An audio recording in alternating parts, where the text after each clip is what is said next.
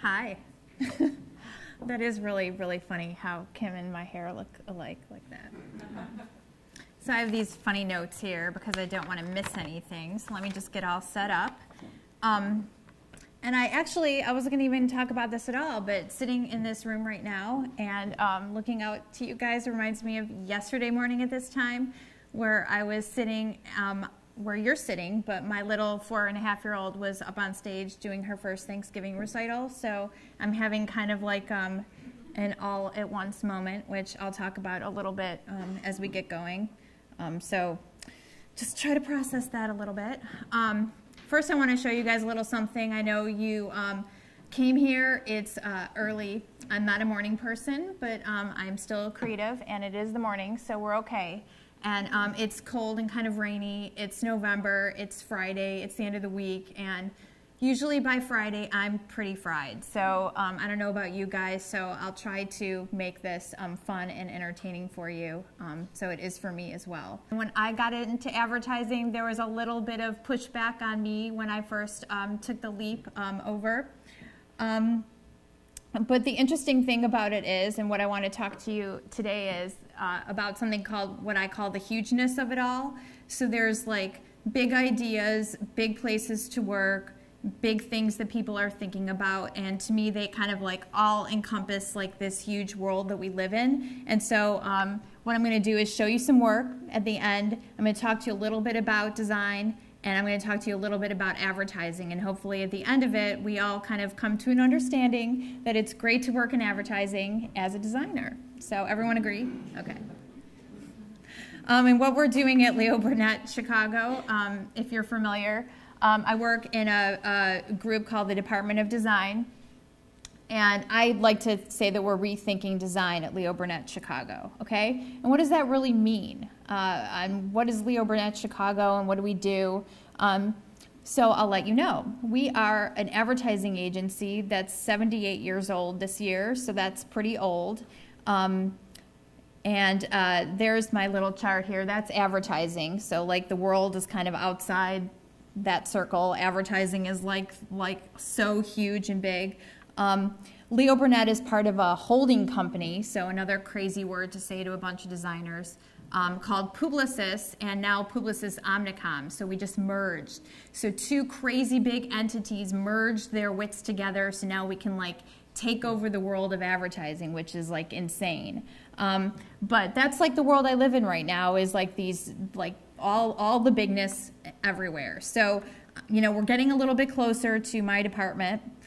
Then there's Leo Burnett Global. We sit within Publicis Omnicom, okay? So we're everywhere, all over the world, in, you know, any city that you can imagine, there's a Leo Burnett office with either like 2 or, you know, 2,000 people sitting in it. And then here, I couldn't fit the type into that circle, and I was kind of too lazy to try to redesign the chart, but inside that chart, is Leo Burnett, okay? Leo Burnett Chicago sits inside that little circle, okay? So inside advertising, Leo Burnett Chicago, we're still big, but we're, you know, not super big, but maybe to Chicago we are. And inside there's a tiny little dot, okay? And I'm just putting it in the center to make things look good, but it's not really like we're in the center of it all. We're actually just part of it. Is a tiny little pinprick, and I exaggerated it so you could see it. And that's the Department of Design, okay? So we are like this tiny little pinprick within like this big, massive thing called advertising, which is crazy, okay? And so in preparation for this event, this lecture, I did some research on this idea because I've sort of been keeping my nose down and working for the past couple years, and I wanted to understand what people were saying about this idea.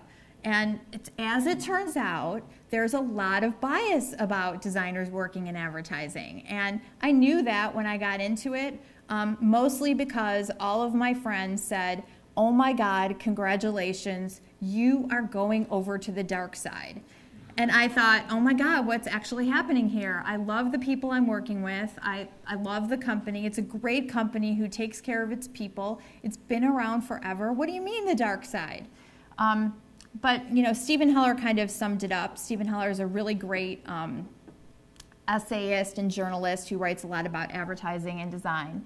And he wrote an article in I in 1995. So I am a child. I'm a product of the 90s, so that sort of dates me. But and I'm going to paraphrase what he was talking about. It's actually kind of long and kind of heavy. But he says that advertising is the mother of graphic design. Okay, and what I think he means is that advertising really kind of started it all, or the idea that we had to get ideas out to the world really kind of, holds graphic design under its arm and like gives graphic design a place to be.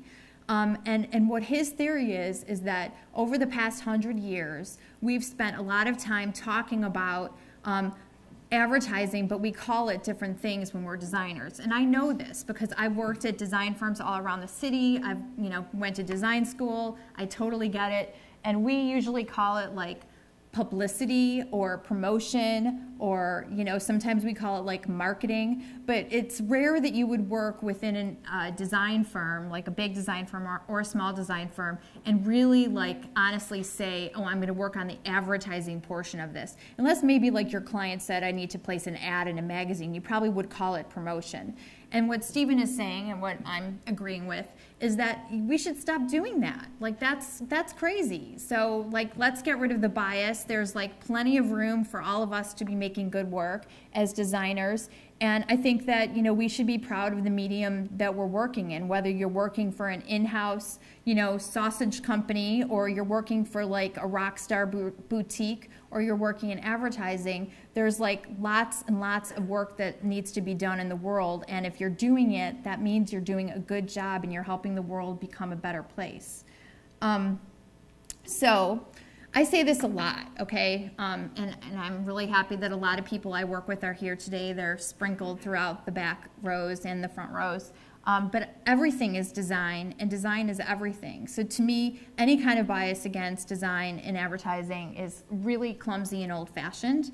And my mind starts to spin with like lots of questions about why that is. Shouldn't everyone's mutual goal to be making good work?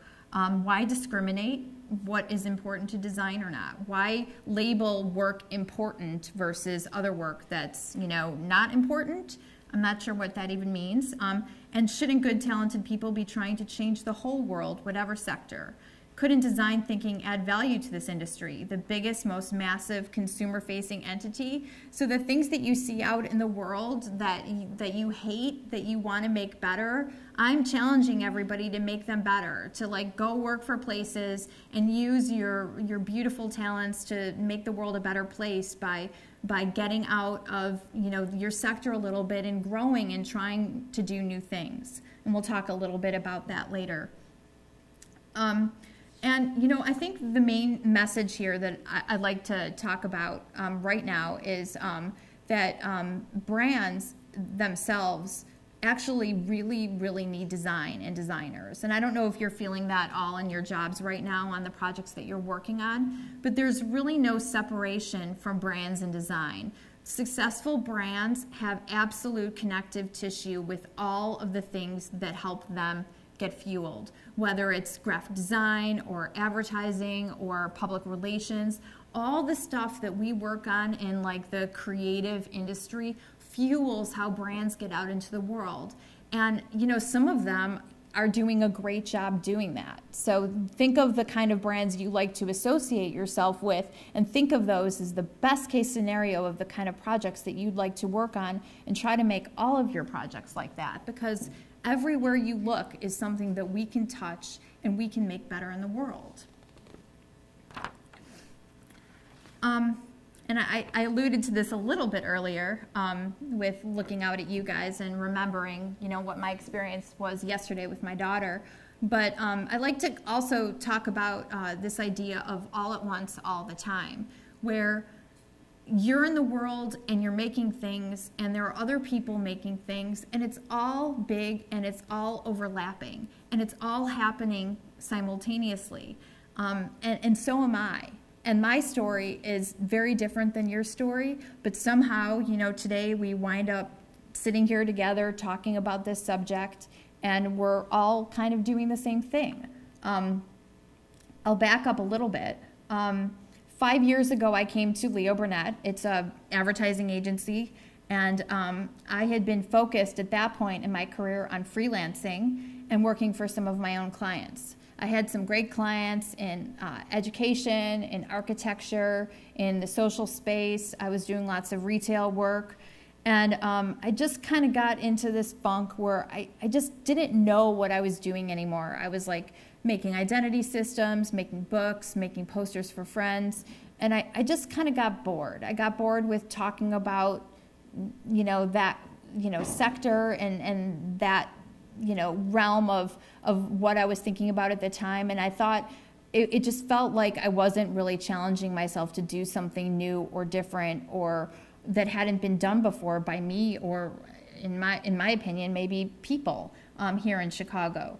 I looked at New York and I thought of all the great energy New York had and all of my friends who were freelancing all over the city for all different types of firms, advertising, design, public relations, museums, architecture firms. And I just felt like this inner struggle of I should probably not be working for myself. I should probably be working with a big team and making things happen in a much bigger way than I was possibly doing at that point in my career.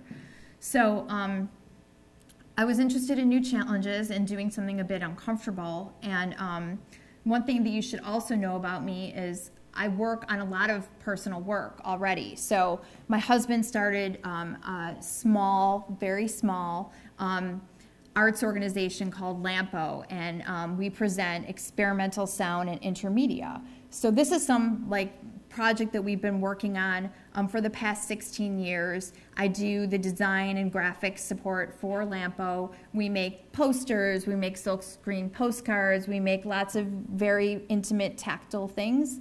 And I was very comfortable doing that and felt like I had a really strong, great creative outlet for myself as a designer from a human sense that I could really survive if I pushed myself to do something a little bit more big and impossible and unexpected. So to me, working on things of huge scale kind of balances out the small scale. So that's kind of what I mean about all at once all the time. I think that there's room in, my life to be doing lots of different things. And I'm, at this point in my career, trying not to label myself as somebody who works in the arts or who works in advertising or who works in design. And instead, I'm just pretty happy to be making things and connecting with people and to have a lot of energy about what I'm doing right now. This is something I want to talk about just for a minute, and I promise you I'll show you some work in a couple minutes and tell you a little bit more about my team. I read something really great a couple months ago, and it moved me so much that I printed it out and I brought it into one of our staff meetings. And it's long, and it's something from a guy named Michael Ian Kay. Michael Ian Kay is a great designer. He's probably designed many of the book jackets that you guys see out in the world. And he's got a really great presence about him. And he wrote this beautiful essay about designers and advertising that he published in a blog called It's Nice That. And I read it, and I immediately connected with it. And I thought, today, I should just read the whole thing, show you guys some work, and go home, because it's really all I think about. But I felt like I couldn't do that because that would be wrong, and I'd have to call him and tell him that I was totally plagiarizing everything that he said. But the best part about it that I thought that was the most meaningful for you guys was, and something that I'm talking about a lot lately, is possibly this part of it. And it's advertising scale and reach gives it an implied importance, even when it doesn't deserve it. Okay? So sometimes advertising is so big and so massive that it really doesn't connect, or it shouldn't even be that big. It's not even that cool. But, on the other side of the coin, without reach, design runs the risk of getting smaller and smaller, talking only to a select group and becoming increasingly insulated and isolated. So that really means something to me because of maybe I just explained the kind of projects that I'm working on, really, really small ones and really, really big ones. There's kind of room for those to come together for, you know, the small projects and the love that you give them, if you could give those to the larger projects. And the larger projects, if you can think about like how they're getting out into the world, if you can, you know, kind of impose that philosophy on some of your smaller projects and see if maybe you can get them out into the social space a little bit more, share them a little bit more. I think that that kind of would help us all come together as like one unit of like makers and thinkers. At least it would help me think about it in a different way. So you're probably thinking, okay, so you work in advertising, we get it, it's old, it's big, design has its place. Where are we doing that at Leo Burnett Chicago? And really, I think the way to describe this is like really simple. I could describe it on this slide, but then I did some charts to show you really those things. But I think it's like, you know, you're putting the capital D in design where, you know, before we got started and the team worked so hard to get us where we are, we were kind of a small d, you know, we were kind of hanging out and design was just like this thing that people tacked onto something. And so there we are a couple years ago, 4.5 years ago, we're down there in the right corner, we're a little d. And what does that really mean? So in the middle, and I didn't label it again because I wanted it to look pretty, but that middle part is Leo Burnett Chicago. And we're kind of 4 years ago hovering on the outside in the specialty area. So people would say, oh, go talk to the specialists, you know, the designers. Go get your PDF presentation made pretty by the designers. And, oh, the designers will fix it. Or, oh, it's 11 o'clock and that looks horrible. Did any designers look at it?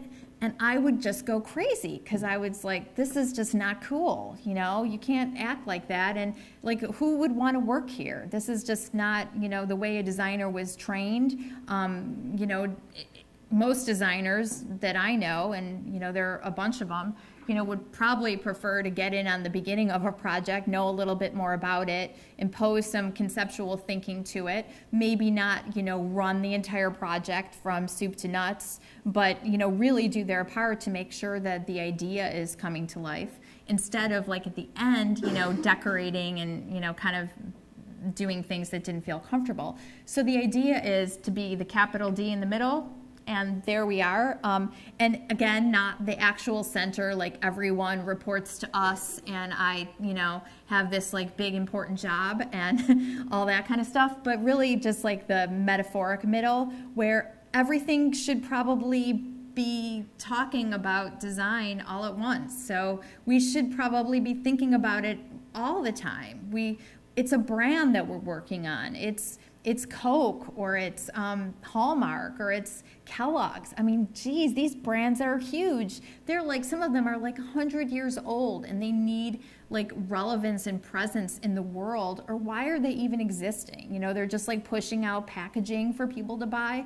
I mean, that to me is icky. So like it would be better if all of the projects that we had, we at least impose some design thinking onto that so the work could get better. You know, it's not like going to happen overnight, but you could try. And when I got to Burnett, this model wasn't there at all. Again, like we were like hovering outside and, you know, outside, those guys are like, you know, gaming and like marketing services and like abstract things where like design should not be out there. Design should be in there in the middle. And it's not pretty. Like I drew those lines and it's like I didn't even know what to do when I talked about like the process of how we work together. It's a mashup, okay?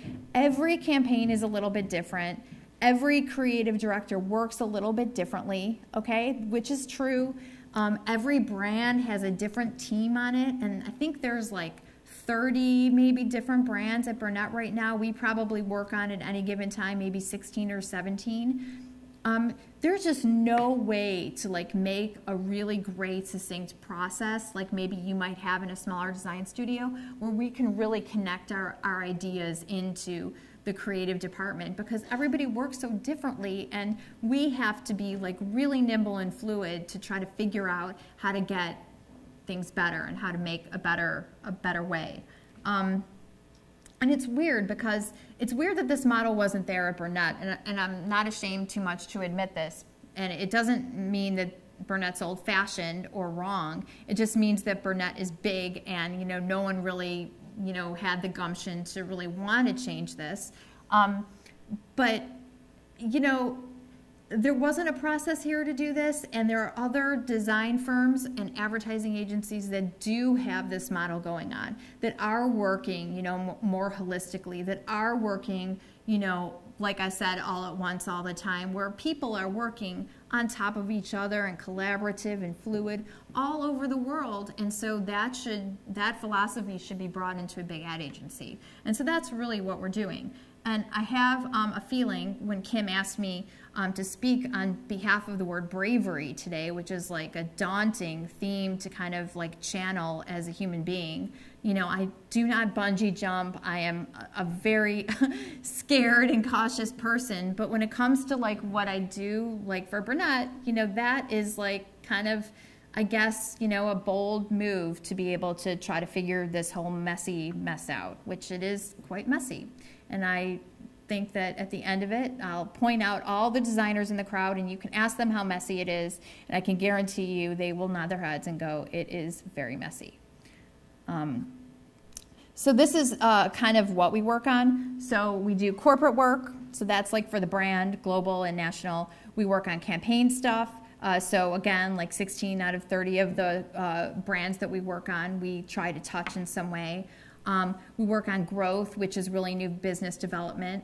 We have our department projects. So like if AIGA calls us and says, hey, we want you guys to be their design firm of record, we can stand up and say, yeah, that would be pretty awesome. And we did that from January to June last year.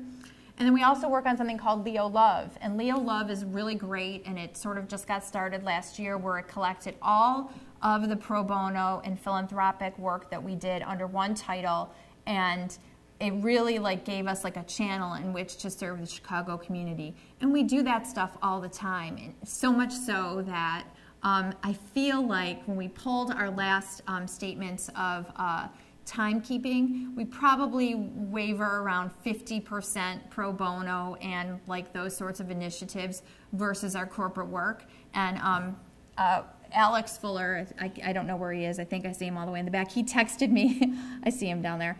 He texted me last night, and he said that he was at the Natasha Jen lecture last night, and she said that at Pentagram, they usually work about 60-40, 60% nonprofit, 40% actual paying client work. And I don't know, something happened to me.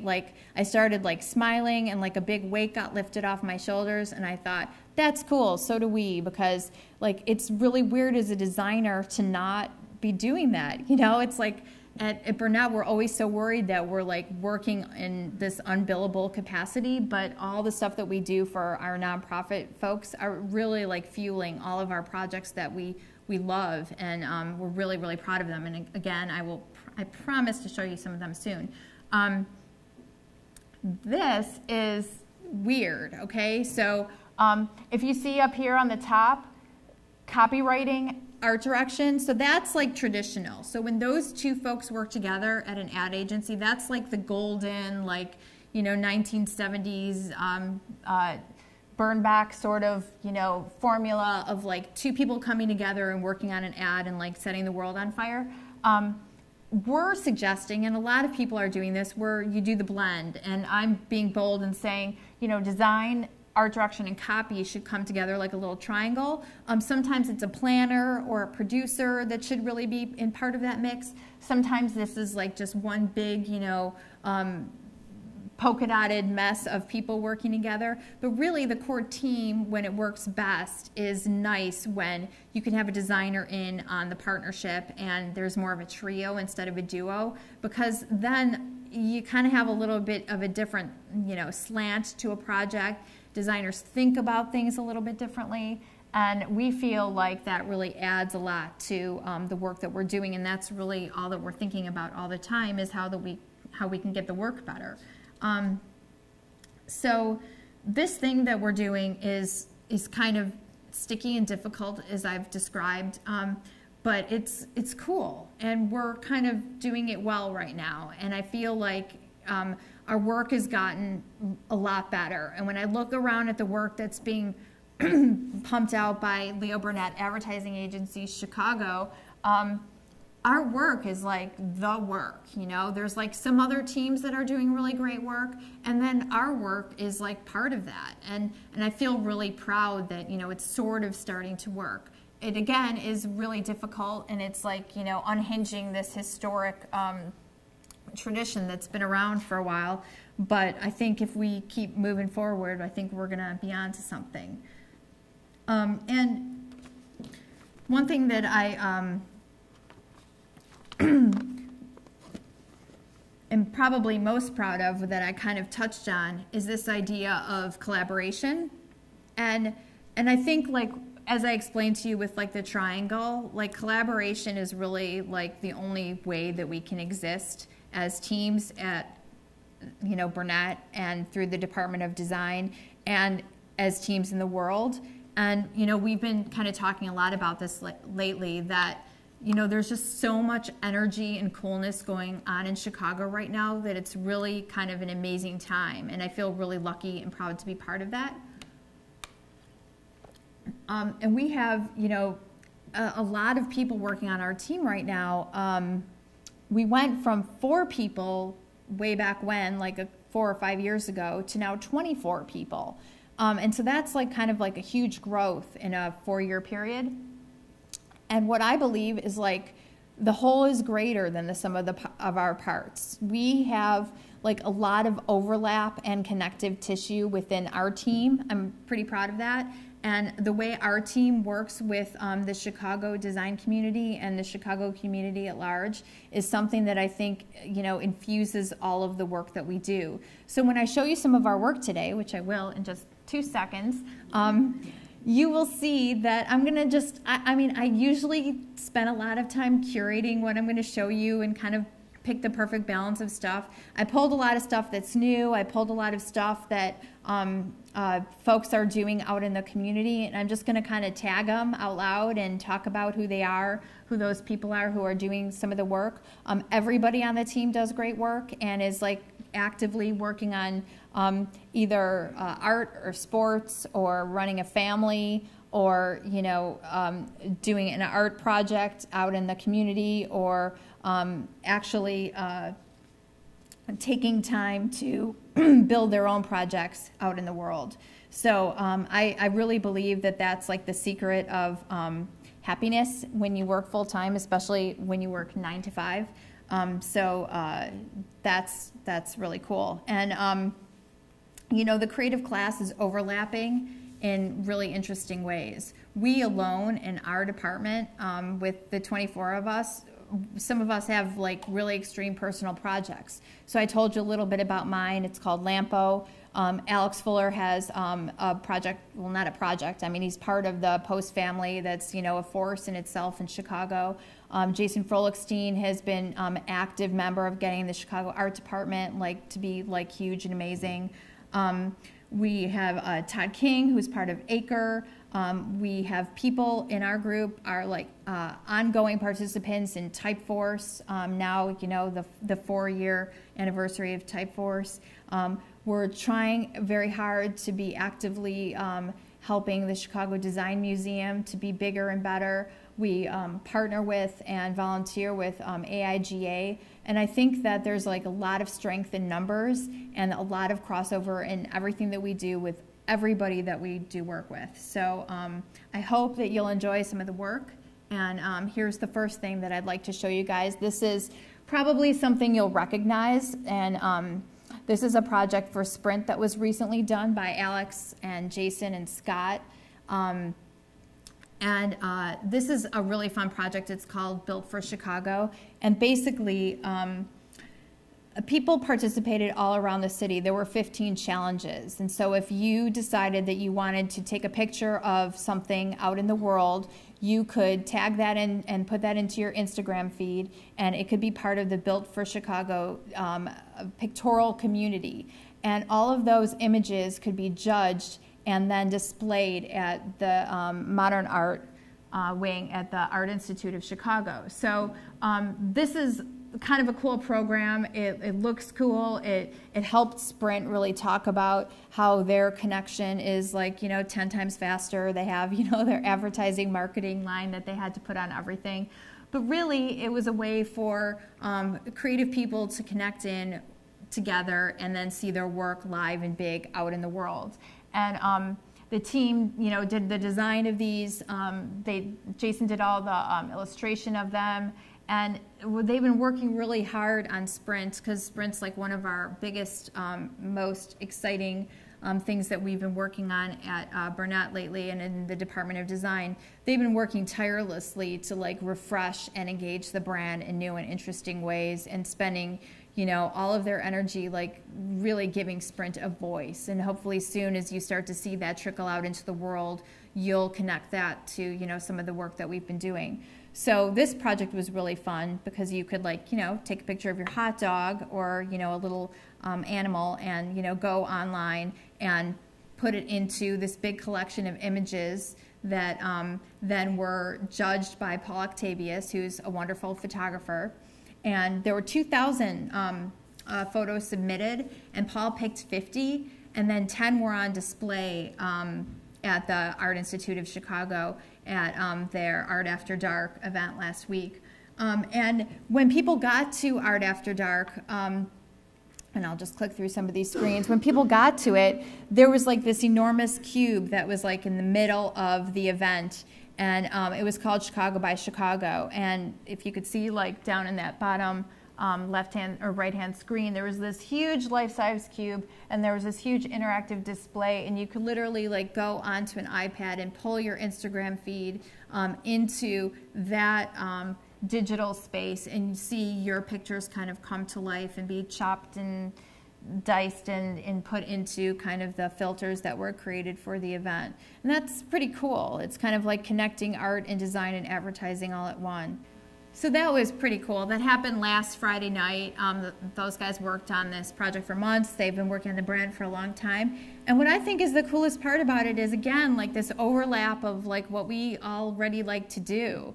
I talked a bit about, Alex and his post-family work, and it was such a great thing to see friends of mine through the department who are doing beautiful work on the outside and being able to do beautiful work on the inside too. And I think that says a lot about where design is right now in the world. And Jason, here's some of Jason's work for the Chicago Art Department. And so these guys are already like putting on gallery shows, and the fact that they got to like put on like the hugest gallery show at the Modern Art Museum for this brand that they've been working on is pretty cool. Scott also worked on the project. Scott worked on the AIGA materials, so their snapshot book last year, or this past year, where it was a collection of posters from people that collected people's work from all around the city. And then the back of the posters were like cool little collages of the more organized front of the poster work. And so that was a really fun project that we worked on for AIGA.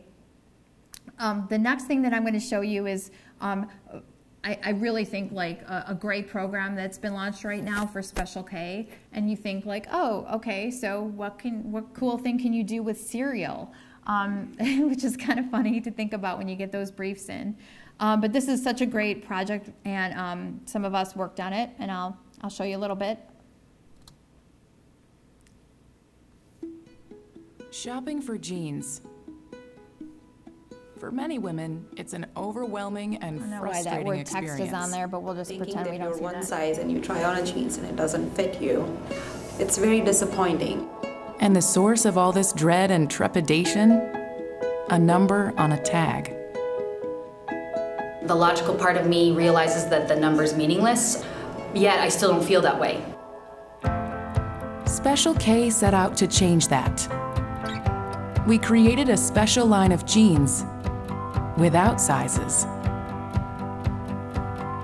Then we invited women to a one-day-only jeans boutique. Hi, welcome. Hi. They don't have sizes. Can I measure you? Sure. You are radiant. Oh. Confident. I like that size. We transformed the entire shopping experience into something positive. From the jeans to a special measuring tape with positive attributes to inspirational posters.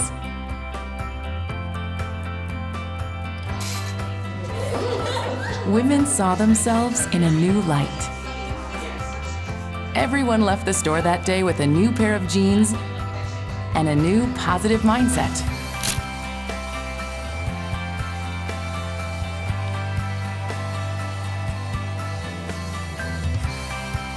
The simple act of replacing a number with something positive had a powerful impact for women at the store and beyond.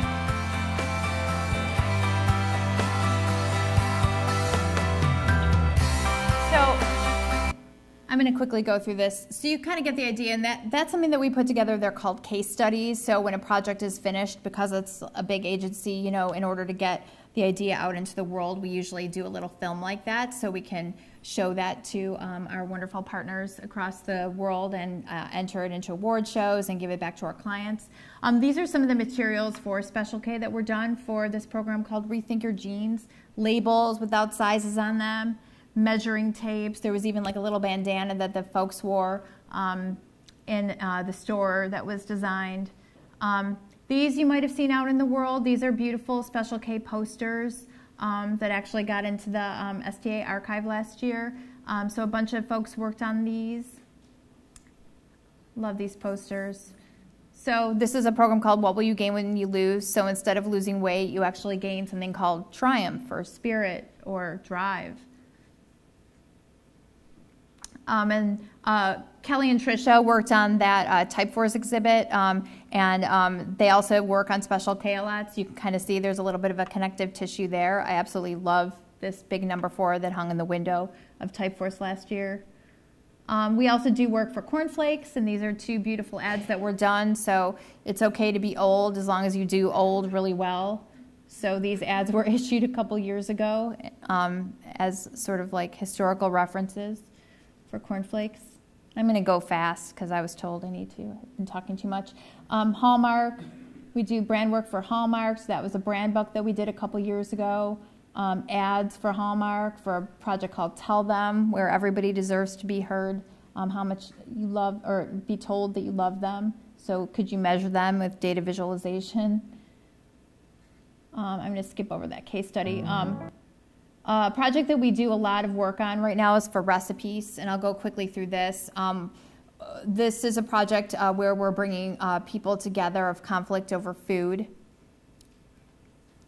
And so there was a placemat that was made called our Truce placemat, packaging, posters, and that was last year. And then this year we actually had booths at the Chicago Green City Market and Logan Square Market on Peace Day to promote the idea of peace. And we asked people not just to make a meal, but to make peace.